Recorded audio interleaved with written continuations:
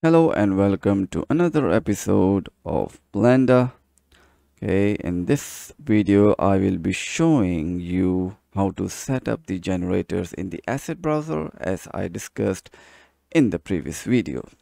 Alright, so before I go ahead, don't forget to subscribe, hit the bell icon so you don't miss any future videos, and watch till the end and don't miss any steps. So in order to get this thing work, first we need to go to the website. Okay, this is the address, and you can come here and click on the download button, so you can download in order to access all of these different generators. All right, so once you download it, you can place anywhere on your computer. Okay, so this is where I have put it, and Blender generators, and these are all the files inside. All right, so now coming back into the Blender application. Okay, so before I bring up the asset browser, we need to add this location wherever you have placed the folders.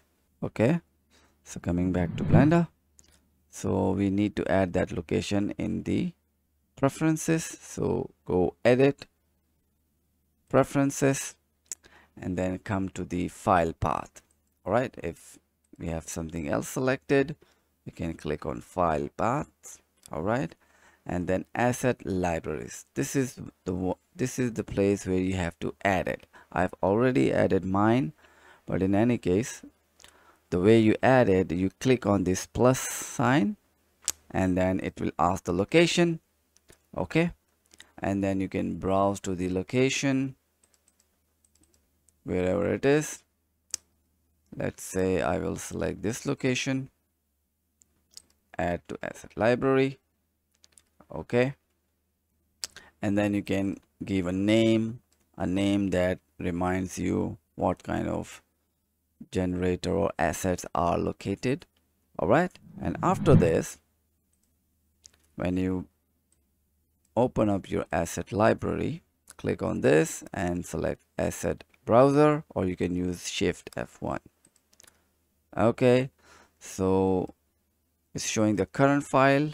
There's nothing in the current file, and then this is the one we just created. So let me click this, and then even though if I show you the folder structure, even though I selected this folder Blender, but it is smart enough to identify and go deep in the folder structure to find our generators. All right, so now step one we have completed. Sorry, two steps. First we downloaded it from the website and placed in a location that we know. Okay, and then with that knowledge of location, we have added into our preferences. Okay, under the file path with the plus icon. Now how to set this up? As I explained in the previous video, that when you click and drag, we cannot place it in the, or we cannot add it to the scene because of the icon over here that is representing that it is a geometry node editor icon. So we need to get this icon. How we can do it? So in order to get this thing work, what we need to do is right click and click on open blend file. Okay, so it will open the exact file.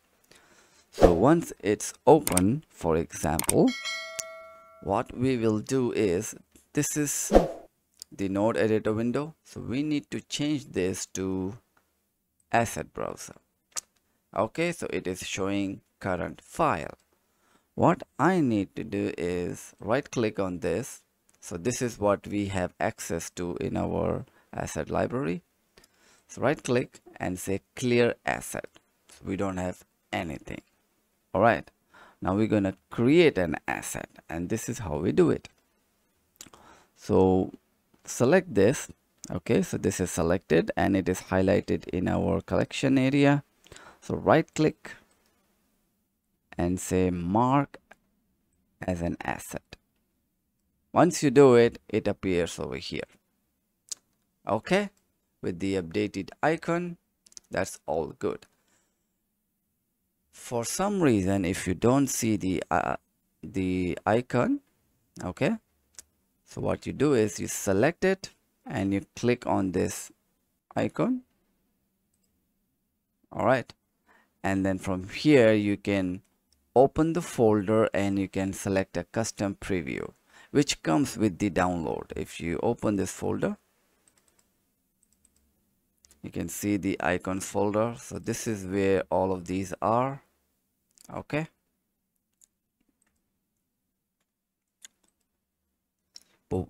but for us this time it has created automatically, so that is good.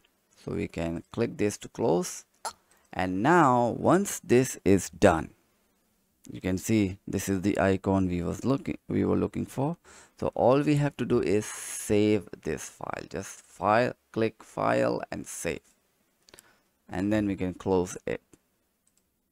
Okay, and now we come back to our asset browser. As you can see, this is already changed, and when we click and drag, you can see it is allowing us to pick a location and drop it to bring it into the scene, and we have successfully added this to our scene.